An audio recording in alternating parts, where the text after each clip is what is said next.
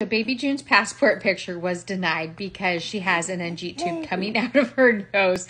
And so I have an update on it. We did get the letter signed from the doctor saying that it is medically necessary for her to have this on her face, even though according to the State Department's rules and regulations, the only thing you need a doctor's note for is if you can't remove your glasses for some medical reason during the picture. But other than that, any other medically necessary device, they say just leave as normal.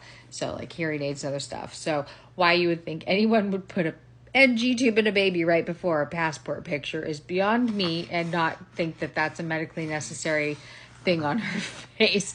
But I digress.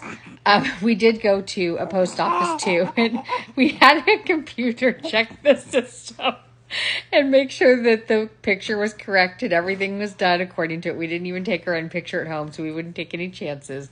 So I will be taking the letter to Ron Wyden's office, and hopefully we will be getting Miss June's passport taken care of. And I know I don't need a passport for Puerto Rico, but I do have another trip that I like to plan, and I am not booking those tickets till I have the passport in hand, because the last thing I need to do is add any undue anxiety or stress to my life at this point.